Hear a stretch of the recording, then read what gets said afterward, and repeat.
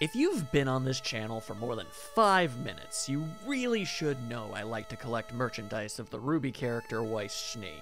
I collect everything, from the highest quality of figures to the simplest of Funko Pops, to pictures printed onto pillows, to legitimately the most adorable plushie you've ever seen in your life, oh my god. I've got wall scrolls, paper fans, autographs from her voice actor, a plate. They sold a plate at one point. However, what is a man to do when all possible official sources have run dry, and one has to wait for new Weiss merch to be made? The answer is simple: fan creations.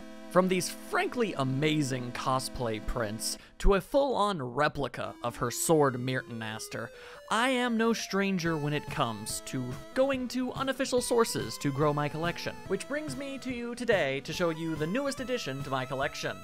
Lately, I've gotten into the very interesting habit of commissioning any artist I can really find to draw Weiss for me. And I'm still trying to find the best way to properly show off everything that I've acquired up to this point, and that'll probably come a little later. However, this one is extra special, so I'm gonna show it to you right here and now. Right here, you'll see this lovely drawing made by Marcos Studios, who is truly talented. I have a lot of his art on my walls. You can't really see it from this angle, but trust me, it's there. And when I noticed that he had made a drawing of RWBY, but never one of Weiss, I knew what I had to do. And that basically entailed going onto his website, ordering a commission, learning that he was currently too busy, but he would put me on a waiting list, and eventually, many months later, he would get back to me, and he said he could, and he would, and everything worked out, and as you can see, here it is right here. It is absolutely lovely. However, if that was all there was to say, I wouldn't be making a video about this. Nah, here's the thing. When I bought it, not only did I get this amazing drawing, I got a full-on print of it. Look at this.